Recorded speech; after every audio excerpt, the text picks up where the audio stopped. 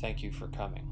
Now let me just say I've looked over your paperwork, and I must say, I'm very impressed. Very impressed. If it was entirely up to me, I'd say it's yours. We'd exchange handshakes and business cards. And we'd slip those business cards into our breast pockets. There. So much better than pants pockets. First of all, they're in front. All access.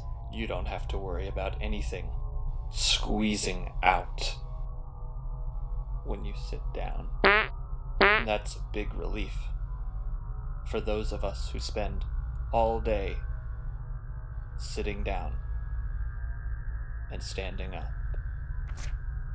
I want to show you something. Let me get this hair out of my face.